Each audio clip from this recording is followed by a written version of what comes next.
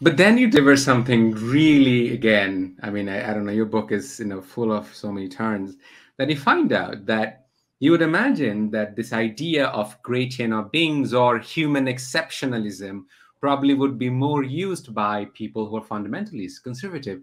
But you find out, you write that the secular humanists Yeah. use this idea of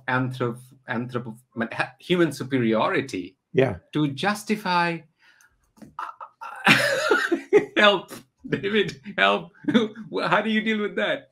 Well, First explain, I have read the book. I mean, obviously those mhm. who don't have the Yeah. book, could you explain for them what it is? Can you explain first Yeah. what exactly you have in mind here? And then So the question is that when we talk about human exceptionalism, that in terms of superiority, that, for Mhm. example, the idea, what does it mean to be human? In Yeah. your book, you write is that you would imagine that the idea of great chain of beings, human exceptionalism, humans are the best of all creations, Yeah. would be used by conservative, would be used by fundamentalists. All right. But Yeah. then Yeah. secular humanists.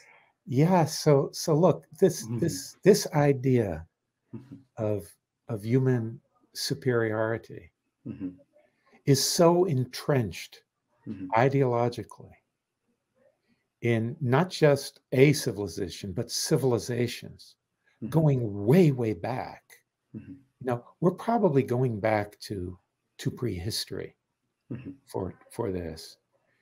Um, that it is so ensconced in our minds and our ways of life that we can't shake it. So even people who should know better, right? Professional biologists, right? So Darwin came along in 1859. In one of his letters, he said, never use the words higher and lower. mhm, Because he's saying, look, nature isn't a hierarchy. Nature mhm, is like a bush, mhm, right? It's just a tapestry of variation, and mhm, none is superior or inferior to the mhm, other. They're just doing different things. I mean, mhm, mhm, there's a diversity of life forms.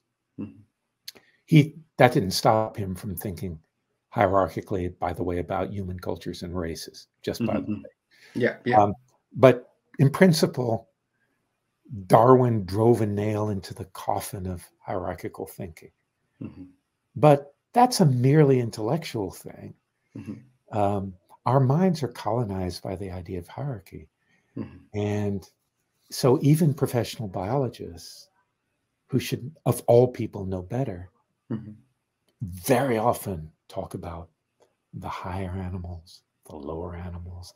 Neuroscientists talk about the higher cognitive functions and the lower cognitive functions.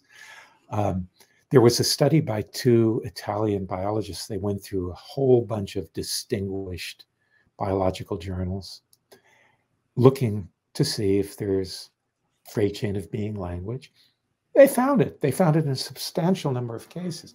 So this is not something that we can take off like we might take off a jacket. It's something that we struggle with, and it becomes a problem, particularly with respect to the hierarchy of human beings.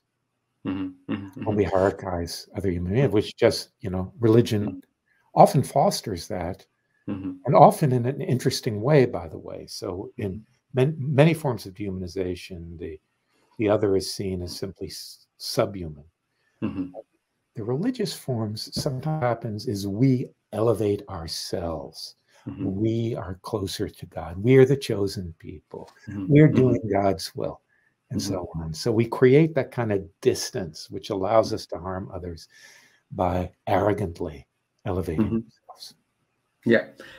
You spent 11 chapters to reach the point that making monster. And I mean, obviously I have spent over a month going slowly, reading, thinking, Mhm. reflecting.